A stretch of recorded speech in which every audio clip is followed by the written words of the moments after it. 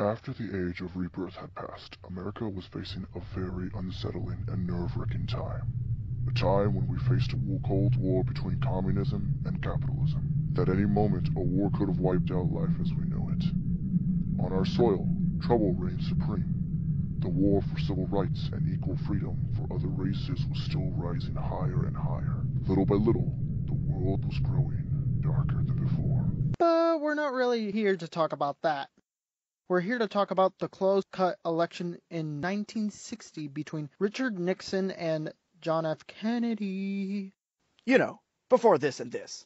Anyways, the build-up to the election in November 8th, 1960 was quite an interesting one. It was after the end of Eisenhower's second term.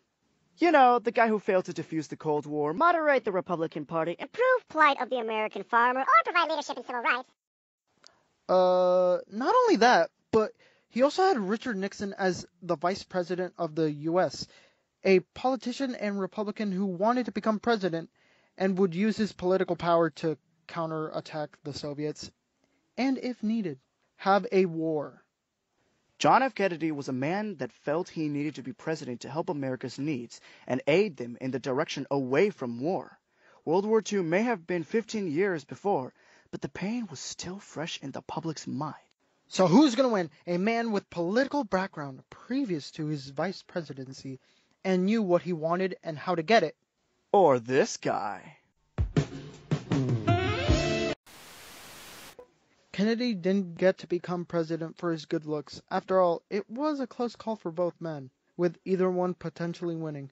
Both brought up good points about what they wanted for presidency, but Kennedy just seemed to be more of a peaceful guy.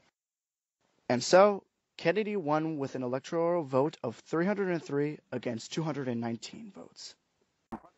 This was a celebration for the Democrats, but after 1,000 days into presidency, JFK would be assassinated, and in later years, Nixon would become president, but impeached after 2 years when the Watergate incident was unveiled.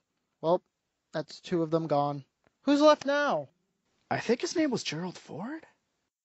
What? Gerald who?